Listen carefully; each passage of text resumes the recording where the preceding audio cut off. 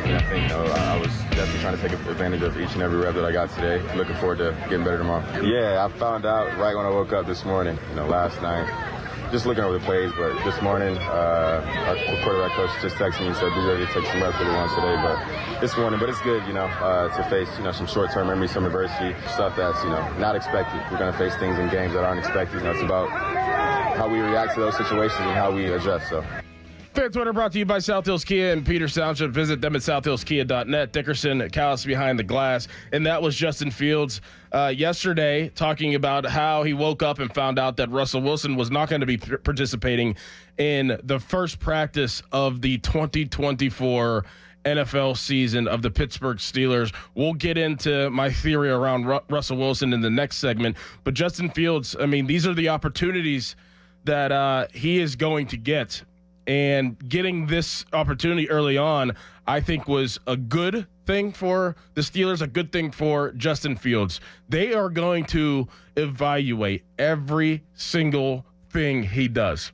Every single thing. And you know what? It's not in the first day of training camp. You got nerves, you got anxieties, you have emotions. You walk on the field for the first time, and you're like, okay, this is the start of the journey. And the journey is so damn long, as you all know.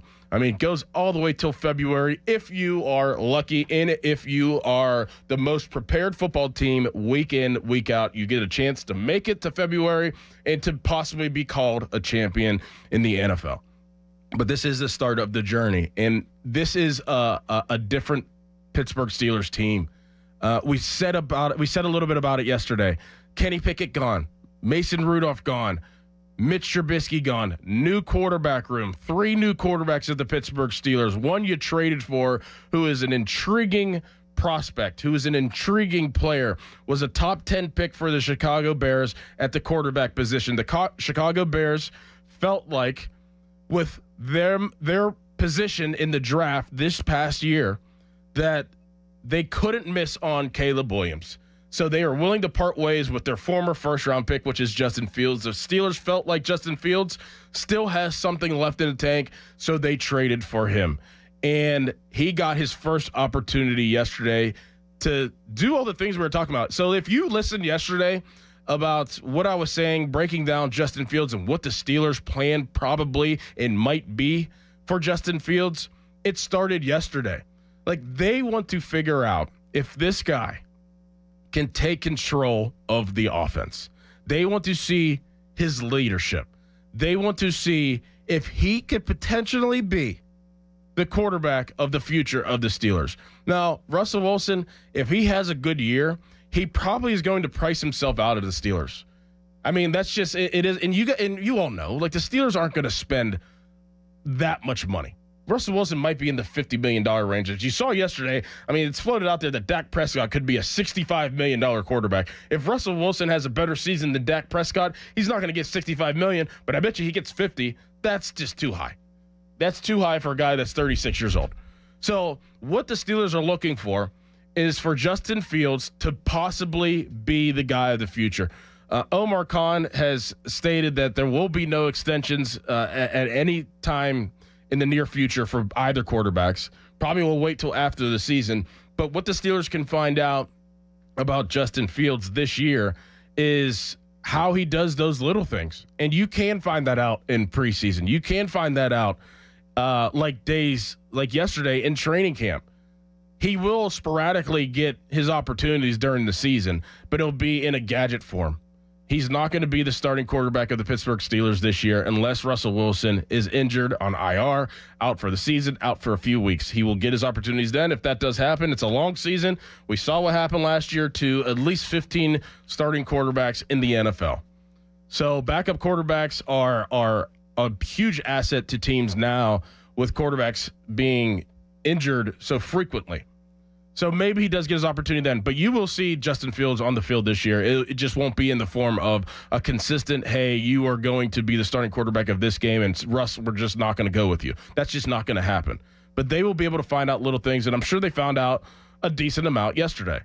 You go in You have practice, and I'm sure some of you saw some of the clips from him throwing the deep ball to Van Jefferson and Dante Jackson falling down. I'm sure that Justin Fields had his ups and his downs. I mean, that's how the first day of training camp goes.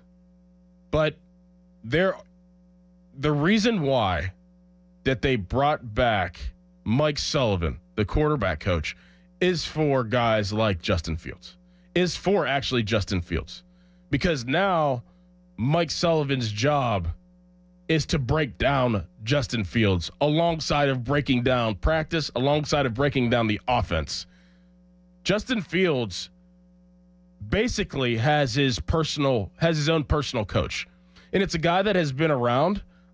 He's called plays in the NFL. You guys know, some of you know Mike Sullivan's background, called plays in the NFL, has been the quarterback coach for a few years for the Pittsburgh Steelers, had an opportunity to call plays last year whenever Matt Canada got fired. He is going to be that one-on-one coach for Justin Fields to make sure that he is doing everything necessary and they can get the most out of him, as we basically were talking about in the pre-show. Fan text line brought to you by Edgar Snyder & Associates, a personal injury law firm where they always say there's never a fee unless we get money for you. Yeah, that's what's going to happen. So, like, Justin Fields is going to go break down practice after practice yesterday, and then he's going to, get his little break, and this is what training camp is for, and then he's probably going to meet one-on-one with Tom Arth, who is the quarterback coach. He's going to meet one-on-one with Arthur Smith, who is obviously the offense coordinator, and then he's going to take the time to break down himself with Mike Sullivan. That is an awesome position to be in if you're Justin Fields, and he didn't get that before. He didn't get that in Chicago. He didn't get the proper tools to be that top-level quarterback that everybody was expecting him to be. Now for him to get these reps yesterday, it's very important. It was a very important day, and it was a very important moment, and we may see this pan out. Now, I know that you're not going to – they weren't in pads. There wasn't pass rush. It wasn't a game, but this is – whenever you get put in a position where you're kind of blindsided, it's a test. Like, he was blindsided, as you heard in that quote there that we just played. But you need to be prepared to be blindsided, especially in the NFL. You should always be prepared for your opportunity, for somebody to get hurt, next man up type deal. And I have an interesting theory around it that we'll talk about next, because this was a test for Justin Fields. Are you ready?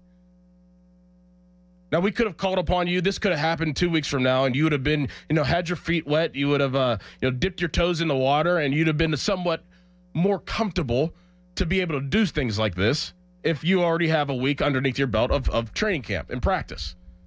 But no, you get a knock on your door, or you get a text from Arthur Smith as soon as you wake up, probably like 6 a.m. right now, yesterday. It says, come down to my room, or come down to the office where we're watching film. We need to have a talk. And you're Justin Fields, and Arthur Smith's like, you're going to be starting today. So now your whole mindset changes, and that's a test. Can you handle those situations? Can you handle being thrown in the fire when we need you? Everything is a test for a lot of these guys. Outside of T.J. Watt, Cam Hayward, some of the other veterans, Minka Fitzpatrick, everything is a test, because you want to be prepared for every single moment whenever things happen during the season. And you don't want to have to – you want to be able to rely on these guys, and you want to be able to rely on Justin Fields. So I love that this is the situation at hand, and that's what happened yesterday. And it was kind of interesting because, there is a lot of chatter around the quarterback position of the Steelers. Are there going to be reps that are going to be split? Is Russell Wilson really in pole position? I mean, these are what the talking heads are talking about on the national shows. Might be Justin Fields' job. This might be Justin Fields' time to go show that he could be the starting quarterback of the Steelers. There's still a lot of chatter around the Steelers quarterback position. So for it to play out like this on the first day, I think is fantastic. And I don't know if it played out the way that I think people think that it played out. That's where I kind of chuckle. That's where it is funny to me. Cass, do you think Justin Fields will be the starting quarterback of the Steelers next year? No. No? Do you think it'll be Russell Wilson? No. Wow. So it's somebody else. Could be somebody else altogether. Okay. All right. This is what they're looking for, though. and it makes too much sense to me. It makes too much sense that this is what happened. And this is how the Steelers started their 2024 training camp. 2024 training camp underway. They have practice today. They put on pads on Tuesday. So you still have a few days until the Steelers put on pads and actually get after it. But this was a good barometer of what is to come, I think, for a lot of things. And this is not going to just happen to Justin Fields. I have a feeling it's going to happen to some other guys as well.